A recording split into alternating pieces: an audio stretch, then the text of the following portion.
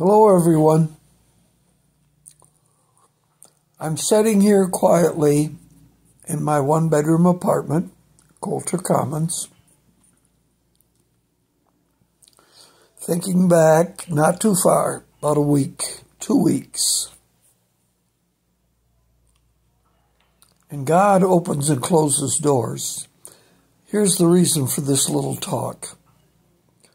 When and how do you hear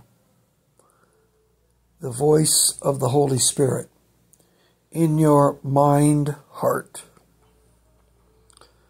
When and how do you hear the voice of the Holy Spirit in your mind, the still small voice in your mind?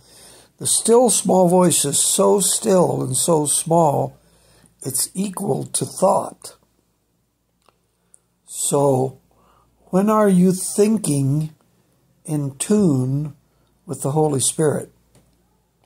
It happens to me as I dream, different kinds of dreams, some of my past, but mixed up.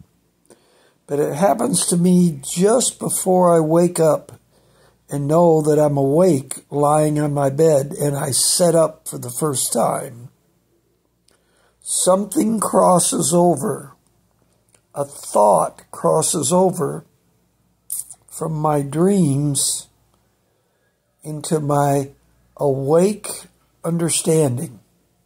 I'll give you an example. This very morning, I had a dream, and just before I woke up from sleeping, in my sleep, at the end of the dream, the Holy Spirit said this: the first eagle is dead, and the second eagle is dying. So I got up, I remembered what the Holy Spirit said: the first eagle is dead, the second eagle is dying. I went to the concordance, looked up eagle. It's not in the Bible very many times. And then I remembered that all the Roman legions, they made a movie about the golden eagle on the end of the staff that went before the cohort or the legion was captured by the enemy in Scotland, in northern England.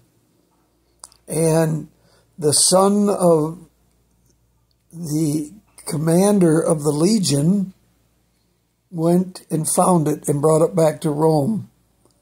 So his dad's honor, his father died fighting that battle, and his dad's honor would be restored because the golden eagle was reclaimed by the Roman army and brought back to Rome.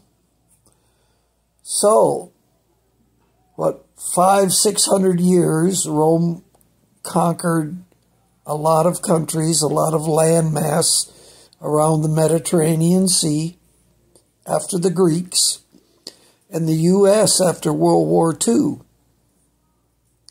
was a world power.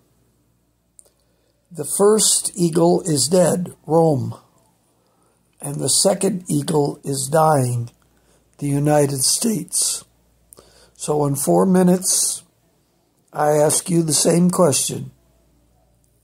How do you hear the Holy Spirit? How does the Holy Spirit speak to you?